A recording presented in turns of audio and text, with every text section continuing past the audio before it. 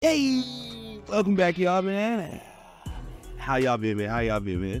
But yeah, man, we back with another update, man. Another update with a new DLC 17, man. That's soon to be coming, man. I think next month, to be honest, man. Maybe next month. Maybe some June. I don't know. May. We're aiming for May. But you already know, man. I went through this a couple times. Go through some of this stuff again because we got, some brand new stuff coming. Of course, we got the leaves / grass, whatever you want to do. New graphics coming, I guess. They're updating it. Try! Yeah, pretty sorry, right? Pretty sorry. But we got some characters coming too. M18 and Videl, all right? Specifically pregnant Videl. So we, like this comment. Can't wait, right? Can't wait to meet up pregnant Videl, right? Wild. But Videl from Dragon Ball Super, or just Super in general, right? But yeah, Videl and 18 are coming in different forms. So yeah, I want you guys to check this out. All right, now this is her Tournament of Power, I guess, right? Remember she was in the Tournament of Power 18. I kind of wanted that too. I like the outfit. I had it in one of my hidden fashions, so it's it's all right. It's all right outfit. I'm not mad at it. They're getting a different move set. They're getting a different thing. Videl, pregnant Videl, to be specific. So pregnant Videl's coming. She's gonna have a nice move set, I guess. Nice little different thing. It looks different, but look at that. She even got powers.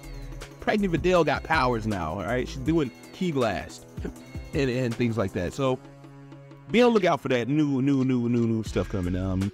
Definitely new stuff coming. Yeah, like and subscribe, do all that. It's great. All right, hey, you know it is. But again, pregnant Videl in 18. All right. Now I wanted a different Videl, GT, maybe. But to each his own. We're getting the outfit. I don't know why we have to cross dress, but we're getting the outfit. I wanted some hair, maybe some different types of hair, maybe other clothes, trunks. Other stages as well. I want this stage from Breakers. All right. I want the lobby stage, but I definitely want the Breaker stage. Now, hopefully with the Breaker stage coming, with a lot of collabs that you do see with the games, especially with Fighters collab, bringing Android 21, Breakers does a lot of things with this game. There's a lot of collabs. So, I mean, they run together, and I believe we will get a new stage with this new DLC. Don't know what it is, but adding this to Kantan City will be perfect, right?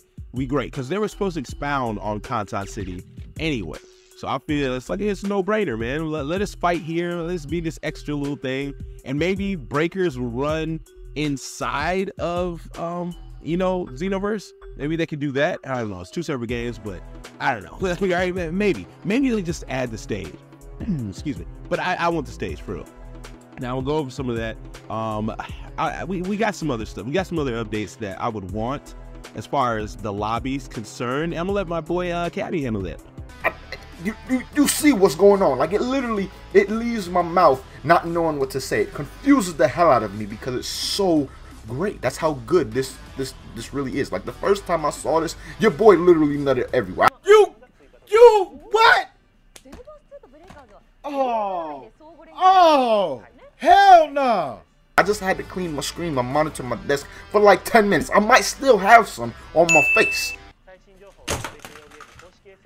Yeah, you heard it right there, folks. It was. I don't even understand why people would say stuff like that. I don't even get that. That is some of the most cringiest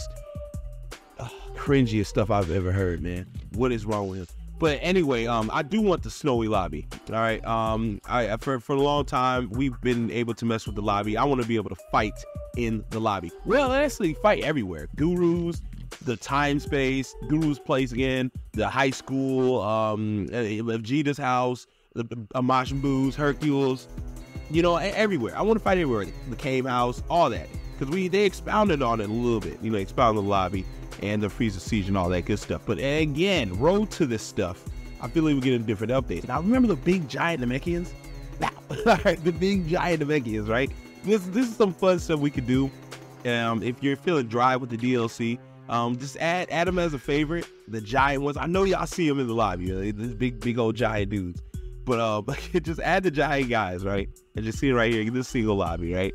And then you can potentially use them as backup. So when you do your PQs, man, it is hilarious to do. And it's funny. Fighting great aims, doing all that stuff, right?